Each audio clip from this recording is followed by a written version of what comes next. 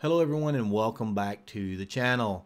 1.19.6 just dropped from Minecraft Bedrock yesterday for most of us.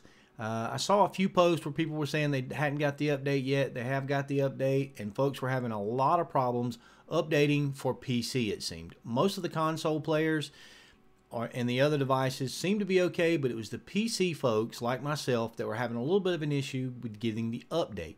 So I thought I would do a quick video today to show you how to update Minecraft for Windows or the Bedrock version for your PC. So what you want to do is you want to go down here to the start button and click on the start button. Now for me, I've got stuff pinned over here. I've got Minecraft there and some other things, and you can see the Microsoft Store right there. If you do click the start button and it doesn't come up and it's not pinned right there, what you can do is you can go back, you can go to your search button down here. You can type in Microsoft Store. Just type in Microsoft, and there it is right at the top of the list, Microsoft Store app. Click that. Either one, you can click either one and open up the app. When the app comes up, you'll see the store. You know, you've got all of your apps in here, all the apps here, the gaming apps, movies and TV. You can browse for all kind of stuff. Then down at the bottom left, you've got something that says library. Click that and it'll bring up the list of the apps on your computer that, you know, it's just like a little shortcut that you can get to. And as you can see, since I haven't updated yet, Minecraft for Windows is right here at the top. So all you have to do is click update and it'll start updating Minecraft for Windows. You let that run through. Make sure that you don't have that instance of Minecraft open and running on your computer. If you do, you'll have to shut it down. You may even have to restart your computer. I've never had to restart my computer. I'm not going to say you will or you won't.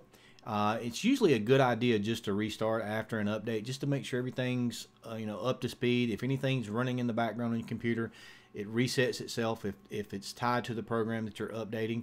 It's just kind of always a good idea. So we'll let this update, and then I'll open up Minecraft, and we'll see if we're downloaded or updated to the latest version, which is 1.19.6. We're just about there, so it doesn't take long. I mean, I have a pretty decent computer. I don't have a top of the line gaming rig, but I have a pretty decent computer, so it doesn't take too long. So there we go. So I'm just going to close this down. We're going to open up Minecraft, and of course it's opening on the other screen. Let me pull it over when it gets opened up. How do I make it not full screen? Go into settings. I should have done a little bit of prep work and made sure it was on the right screen before I open it up. Video. Okay, now it stopped. It may be initializing something since it was updated. And there we go. So let me pull this over to the screen.